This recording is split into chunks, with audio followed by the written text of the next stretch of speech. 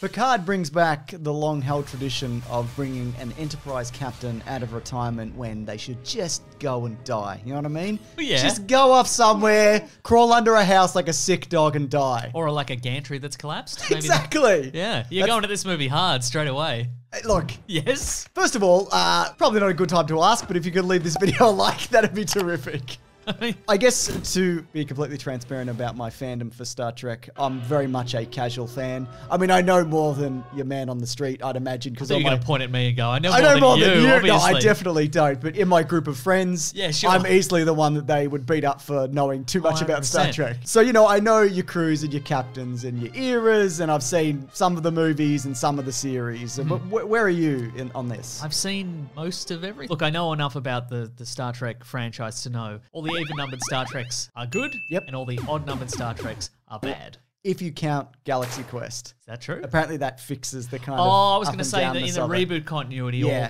all the odd ones. Because it was Insurrection, then it was Nemesis, Yeah. both of which are not loved. Not particularly But great. in between, right? Galaxy Quest. Fucking sorts it Galaxy out, Quest. Right. Anyway, look, we're doing 7, so it's a bad one. yeah, right. This aims to tie together the original crew with the Next Generation off the back of The Undiscovered Country, which was a movie that was apparently going to end with Kirk handing over the Enterprise to Picard, but Gene Roddenberry stepped on that because he's like, no, there's like 80 years between these dudes. Like, there's no Right. way that that's going to work. And he was opposed to teaming them up in any way, shape, or form. But then he died. Luckily, he died, yes. Yeah, right. So they were able to pull this off. Oh, what a To- stroke of luck. To a mixed reception. I think so, yeah. Yeah. But in rewatching this, not bad, I think. It's all right. Okay, this felt to me like just a kind of longish episode. Yeah. Of probably more of the Next Generation than anything else. I feel like there's less thought into this, though, in terms of plotting and motivations and what is anything in this and what's happening and why. Yeah, okay, that's And not true. because it's confusing, like, this is a mile a minute, I can't keep up with this, but just because I don't understand the plans that are kind of unfolding here. Okay, well, Malcolm McDowell, Yeah. he wants to get a space ribbon to a planet, and then he's going to end up in a magical fantasy land where everything's cool, Sure. right? Which is where, if you recall, Captain Kirk ends up. Yep. Because at the start of this movie, they're launching the Enterprise B, the new Enterprise, and he's not the captain anymore. It's one of the guys from Spin City. Yes. He's been promoted to captain of the Enterprise, and he's a little bit tentative He's about... just finding his feet, mate. He's just finding his feet. I did like there's some kind of bit of banter between some of the original cast members. Yeah. So we got Kirk and Scotty. You nearly and, said Spock. And Chekhov. Refused to return. Apparently Leonard Nimoy was asked to direct, and he said these lines are also so generic that they could give it to anybody, so they did. They just gave them Right, to other characters, other Makes a lot returning of characters. sense. Yeah. So anyway, the ribbon shows up. Yep. Kirk, he saves the day, but of course, he's blown out of the spaceship. Everybody assumes he's dead, but he's not. He's in No. magical fantasy land. Cut to the future / the past. Holodeck situation. They're on a ship. They're having a That jaunty... felt very the Next Generation. Yeah. Just a jaunty making one of your crew members walk the plank. I'm like, this is some D&D nerd stuff. They're really... The other thing about that scene is I went down this rabbit hole of how the holodeck works. Yep. And apparently, according to my research, Yes. please yell at me if I'm wrong in the comments, but it's a combination of holograms and Correct. also physical recreations of things like water and substances you can Yep. touch and that. Yeah. And also there's some weird perspective stuff as well. And there's also treadmills in the ground. Because there's a limited amount of actual space, Yeah. but can trick your perspective. So if somebody's standing next to you physically, Yeah. they can appear to be Oh, I didn't miles know away. that. So it's like Right. an unlimited, so it appears to be an unlimited amount of space. Yeah, right. But also there's treadmills in the ground. I bet if I ran fast enough, I could hit a wall. you reckon? You give me a few minutes in there, I could hit every wall in that room, mate. That's Don't right. even worry about Yeah, it. they'd really have to call in the occupational health and safety inspector. A memo would be sent around, be like, we're removing all the holodecks from all the Starfleet ships, and you'd be like, I did that. I ruined everything Yeah, I for ruined everyone. that. That's right. I'm the best. So, you know what's one thing I do like about this movie? Okay. The Shatner-Picard energy together is good. I think they bounce off each other well. Yeah. I think they missed a trick in throwing him away for like 120 minutes in this movie. Right. And then bringing him back. I know it's a next generation movie. I understand Yeah, that. yeah. But if you're going to give him kind of the last go at this, who do you prefer? I know it's a hot topic. Well, it's widely debated. Don't make me choose. Do you like the cavalier attitude Yeah. of Jean-Luc Picard? No, you've tricked. No, that's Am I doing this no, right? he doesn't have Do you that. like the button-down British to French nature of Shatner? Yes. Is that what you enjoy?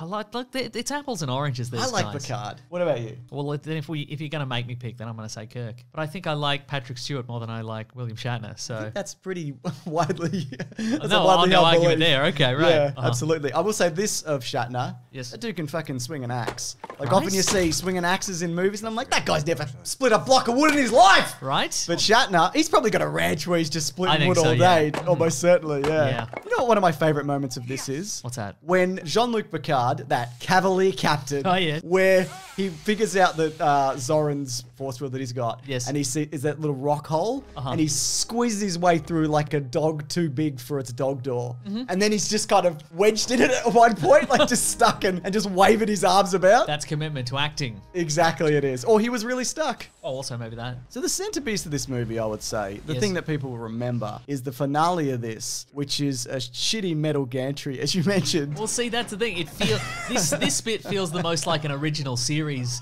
episode, Yeah. which is just styrofoam rocks and people fist fighting. And it's just old men slowly clambering over rocks Yes. the entire time. Also, and I know you mentioned it, I don't get it. Because Zoran's idea is to shoot a rocket into a space ribbon or a rocket into the sun. Yes, that's the correct one. Yes. That's going to get him into the Nexus because Yes. of the sun explosion. Fucking, what does that even mean? What is any of that? Like, that's his grand plan, a metal gantry and just an exposed rocket. Well, it was going to work, wasn't it? Apparently, I mean, he'd obviously he figured it out, hadn't he? If that button-down Kirk and that renegade Picard hadn't put their nosy beaks in, then he would have done it, wouldn't he? But yeah, don't really think I thought about it at the time. But it seems like when you're in the Nexus, Yeah. everyone seems pretty aware that it's not real in there. Like immediately? Like immediately, you're like, oh yeah, this isn't. Because I was just in an explosion. Like a Right. big explosion happened. Right. Like I pulled out into space. Yeah. Correction, sir. That's blown out. Now I'm making bread or And something. now I'm hanging out with all my wife and my kids. Yeah. Who I know are dead or maybe never even really existed. But I guess this is fine. I guess this is fine. You know what? Read a book. Don't destroy your son Yeah. to get the ribbon at you so you can bloody... Go into a weird fake reality. Yeah, go into the best fake reality of them all. A book. Or a holodeck, which is essentially Oh, the that's same even thing. better, to be honest. That's actually a really good point that I just made that I didn't realize. It's just a holodeck, isn't Maybe it? they shouldn't have started the movie with the holodeck bit. You know what it should have been? What's that? Data pushes someone off the ship. They actually fall, break their neck on the holodeck, and then they go, if only there was some kind of space ribbon nexus That's right. that would have none of the flaws of an actual holodeck. If only! That's right. Although Beverly Crusher was pretty upset that she got so wet. So That's true. got pushed in the water. It was a real slow-mo fall, wasn't it? A couple of those in this movie, isn't there, for some reason? Just slow enough so you can see that it's a stunt person. I love it. That's perfect filmmaking. Well done, everybody. Anyway, I love that Kirk just dies. He just tumbles off the gantry or whatever, and then he's like, oh my. I didn't remember that being his final words. What do you think he should have been? Bury me with my wig. He should have said like a really high number and then be like, that's the number of women I banged. Green-skinned women, blue-skinned women. I didn't discriminate. Oh, now I'm dead. I love how also he doesn't take him back to his ship or anything or give him a, like Spock got an amazing funeral. Everybody knows that. Even my non-nerd friends who beat me up know that's an amazing funeral. But in this, you just shove a pile of rocks on him. Right? Come on. In many ways, it's what he deserved. That's not wrong.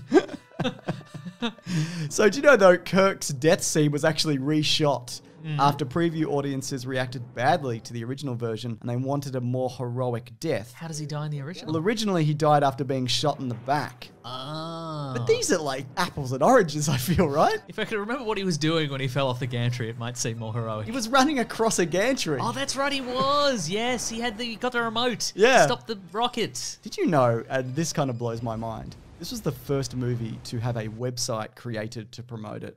Really? Yeah, that's You right. can still up to this very day. No, it's not. I checked. It's not like the Space Jam website, which you can still visit. Not a joke. Also, the thing about this movie is the way they kept costs down, and it's kind of evident, is that a lot of it's done on the cheap in terms of recycling uniforms and equipment. And even explosions. You know that Warbird explosion? Yes. That's in like literally every movie from Yeah, the 80s? it's true, yeah. It's in this one again. But there's a pretty good Enterprise crash. One of the 17 times that ship actually Yeah, ends up right. crashing. But what I want you to tell the audience about, and mostly just me, Oh, this here we is go. for me. All right. Maybe he's hoping I know whatever this is. Kirk's not really dead, is he, in this universe? Oh, he isn't. That's Please true. explain what the situation is Okay, here. Last on-screen appearance. Yes. So, canonically, he is not dead in a series of novels written by William Shatner, the actor who portrays Captain Kirk in what we call the Shatnerverse. Yes. So, William Shatner, he wrote one novel set, I think, 6 months before the events of Generations to, I guess, set up his eventual return. Yeah. In which Spock comes to pay his respects Right. to Kirk's grave and then notices like a transporter transporting the body away. And he's like, what devilry is this, right? We wouldn't say devilry. No, He'd it's- like, what technology that exists in this universe is Transporter, I this? recognize it, yeah. And then, if I remember correctly, and there's no guarantee that I do, Sure. the Borg bring him back in order to kill, I think, Picard. Like, they want to assassinate Picard because they've had run-ins with Picard before, obviously. And they're like, this will be a covert way to do it. Really? Do you think so? That guy you definitely saw die? So what, he just walks up to him and is like, he's like their version of the Terminator? Yeah. Is that the idea? No, he's not. He's just regular Captain Kirk, And he thinks he's going to kill Picard for them. right? He's a loose cannon. I- Or is he? Don't know. Or a pencil pusher. So I got some trivia here. What's this section called again? Hey, it's trivia. Oh, what do we call it? It's trivia. Oh, yeah, okay. Hey, it's trivia. Hot Times, Fast Trivia. That's right. Thomas Dekker, who plays John Connor in the Sarah Connor Chronicles, plays one of the fictional children of Picard. Oh, hello, Father. Hello, Father. What do you think of this fictional universe? I don't like it. He didn't like it. You're like, it's true.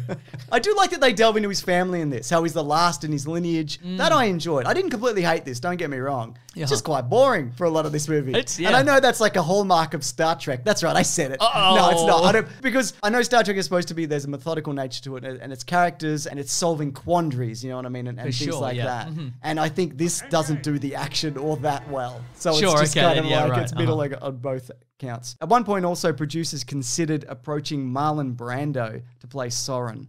Can you imagine how terribly that would have turned out? I imagine those fist fights. Oh my goodness. Good lord. Because he did The Island of Dr. Moreau That's around true. this time Yeah. and ruined that movie by all accounts. Just a terrible bloke doing pretty mediocre acting at that point in his While life. sitting in a lawn chair. That's Yeah, that's pretty right, much. exactly. So imagine that gantry Kirk, showdown. Picard, you'll not stop me. I've got this remote and I'm sitting in this lawn chair. Oh, he's died by himself. Oh no. The other thing is, William Shatner, he's a horse rider from way back. He actually used an old trick of wearing something unusual underneath his costume to keep the pants up. So the Starship captains, both of them, are wearing pantyhose. Oh, there you go. So there you go. Little handy hint out there if you're a horseman and you're thinking, do some horse stuff, but how my pants keep falling Oh my down. god, they kept falling down with that like doing sound effect. And then my like dicky bow bib keeps flipping up in my face. So look, all in all, I didn't, whatever. What do you think? As a send-off, I mean, come on. No, it was not a great send-off. I have a more positive opinion of it now than I think I did back in the day. Because I think at the time, I'm like, oh my God, they're going to team up both the captains. This is going to be amazing. And it wasn't amazing. And that's the thing. Maybe also because I was let down because it was like it was on the big screen. Yeah, right. And it felt kind of middling. But seeing it on a TV Sure. felt more like an episode of the TV Yeah. series. I'm fine with that, you know? That's fair enough. Look, what do you guys think of this movie? You're allowed to like it, I guess. But I am curious, though, if you're a fan of the original series and also Next Generation. How is this in terms of that? Yeah. I hate this. Let us know your favourite Star Trek movie. Maybe we'll watch another one. Yeah, absolutely. Maybe watch another odd-numbered one. Do you reckon we should go through the Next Generation films? Look, we've got a Patreon. We throw polls Yeah. up all the time. Yeah, yeah, Maybe yeah. I'll put it up there. if people are Absolutely. keen, yeah. Do you want to make James watch Star Trek The Motion Picture? God. A movie that is even more boring than this movie that James definitely will hate. Also, of course, here's a hint towards what's coming next week. Very exciting.